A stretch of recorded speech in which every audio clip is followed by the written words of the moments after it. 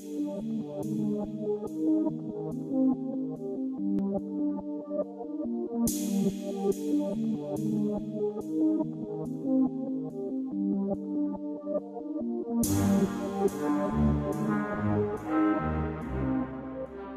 guys, welcome to today's video. So I have a really exciting video for you guys to learn how to do, and it's on this burgundy matte eyeshadow look. I don't know, for some reason every time I try to say my eyeshadow looks, like I say it really slowly, like I have no idea what it is. This is the look, and if you guys like it and want to learn how to do it, then just keep on watching. Really quick, I want to go over some of the palettes that I'm going to be using. This one is the Morphe 35W, the NYX Ultimate Brights palette. The first step to priming my eyes, I use concealer. I'm just going to be going in with this NYX color correcting palette. For this look, we're going to be going for a reddish look, and we don't want to cancel that out. In fact, we want to bring it out. So I'm going to be going in with this pink shade right here. Just applying that all over the lid. Just like patting it. Don't rub it. Just pat, because you've already placed some powder there, and you don't really want to disturb it. Whenever you're picking out a brush for your transition color, you have to make sure it's buff. You have to make sure it's fluffy enough. So you're going to do this with a super light hand. You don't want to like scratch it in. You want it to be as light and fluffy as possible, and you barely want to be touching your skin with the brush.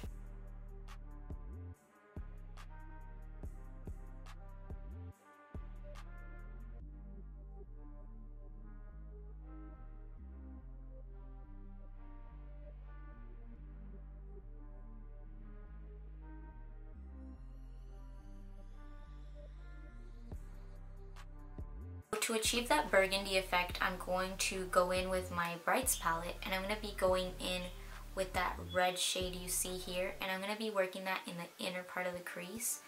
And I'm just going to be loading up my brush, but you're going to do it lightly at the beginning, and the darker you want it, you start pushing your brush a little bit more deep.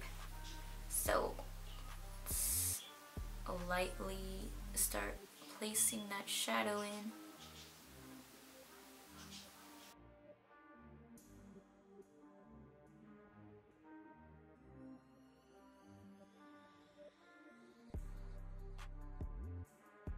So I'm going to be going in with that really, really dark red. And I'm going to start doing the shape to wing it out. And then working it in the crease. Ooh, I love this brush. Oh my god. Okay, yes. Give it to me. Oh my god. So as you can see, we're starting to kind of like blend it to a point where we can start creating that wing effect. I think that looks pretty good. So now what we're gonna do is, since we are keeping it matte, we want to go in with a yellow shade of concealer, and just place that on your lids and keep your head like this. So the shade that I'm going to be setting it with is this matte color from the Morphe palette. I'm going to be using this one right here. It's a little bit more of a neutral shade, and to apply it, I'm going to be using this buffing brush. My god, I cannot talk, I swear to god. And we're just going to be buffing it on there. And don't worry about it being messy, just buff it on. So the shade that I'm going to be setting it with is this matte color from the Morphe palette. I'm going to be using this one right here. It's a little bit more of a neutral shade, and to apply it, I'm going to be using this buffing brush. My god, I cannot talk, I swear to god. And we're just going to be buffing it on there. And don't worry about it being messy, just buff it on. You still have the brush filled with this product, so you're going to go in with that same shade and highlight the top part of your brow bone. And it leaves like this super nice effect. This part is so key. I used to skip it or put like shimmery highlighter, but I feel like using this technique will leave it looking a lot better. So just go in with a neutral shade and just highlight the brow bone. So I'm going to be going back with my paintbrush, and I'm going to start deepening the crease and lining it. I almost poked my eye. The shade I'm going to be using to do that look is this hot chocolatey warm brown tone. Dipping my brush, and since it is a more precise brush, you have to go a little bit more carefully. See how it's like super pigmented? And you're gonna start working it in the crease area. Going in with this neon pink and also this kind of cranberry pink. I'm going to be mixing those two, just dusting off the excess, and start blending that brown shade with this color. And I'm going to be using that for the bottom lash line.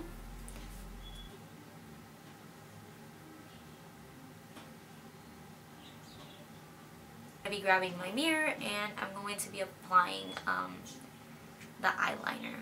So after you place that blob there, you kind of have an idea of how thick you want it to be. So from there, you're going to work with it. So I'm going to start from the outer corner of my eye and flick it up and maybe finish it right here where that eyeshadow is. And as you can see, it's going to be a very, very bold eyeliner look. So now we're just going to fill in this part here.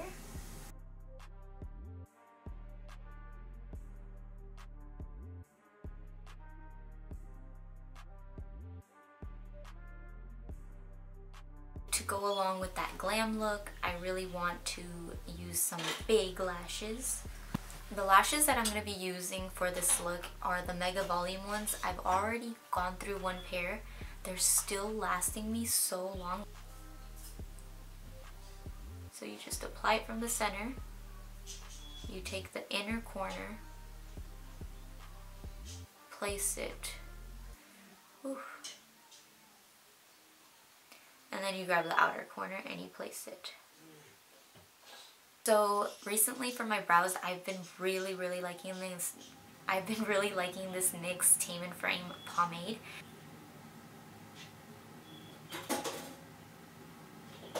Then when you're done with the tail, you're going to start moving your way to the center of the brow. And you're going to start curving it to create the shape of your brow. And you're going to start lining the bottom of your brow first. You never want to start your brow here. You always want to start from the end, and whatever product is left, that is what goes on the rest of the brow. So we're just going to start lining the bottom portion of our brow. And whatever product is left on your brush, you want to start bringing it up and creating the shape up here. I have not yet gone back to my pomade. I said gone really weird. I have not yet gone back to my pomade. I'm just using whatever product was here on my brows and just, you know, bringing it up and using that to shape it. And you really want to have a nice shape at the end of the tail here and have these 2 points connect. Sometimes it just won't, so that's when you go in with some concealer and clean it up. After you spread out the product up here, you're going to start making it into a straight line. So you go back with the pomade, and once again you're going to start your product at the back here, and whatever product is left, you're going to line it and keep a straight line at the top. And it's looking a little weird at the bottom, so I'm also going to be making a line, slowly working it though. I already have my brows cut, so I'm just going to comb them this way for the ones here at the end. And for the ones at the center, after your brow mascara is kind of running low, you want to use the rest of the product to comb it up. And whatever you don't want up, you just go to the side. So I like these to be up personally, so I flick those up. And then whatever I don't want, just go at the end. And there we go. I'm going to be using my favorite. This is the Lash Sensational mascara from Maybelline. And the reason I put my mascara after I put my lashes is because I feel like this looks way better for one, and it will blend your fake and natural lashes together. So there's like that blend of your natural lashes kind of combining with the fake ones, and this kind of just acts like an adhesive for it.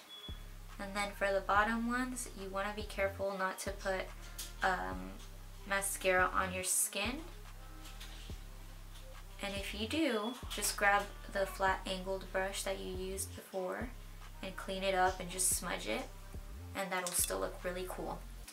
I'm going to be intensifying this look by using the Marc Jacobs eyeliner. I'm just going to be lining that bottom lash line.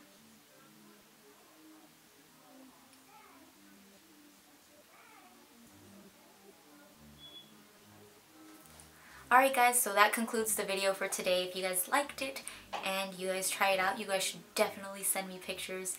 I feel like this look would go really well with like a black dress. So if you guys do it, you guys better tag me or something. I don't know. I'll list my social media below, so if you guys do try it out, you guys could actually like, you know, interact with me. Yeah, that's it for today's video. And if you want to see future videos, make sure you subscribe, and if you want to know dead on when I post, you can also push the bell and that'll notify you directly when I post. So that's it for today, and I'll see you guys next time. Bye guys!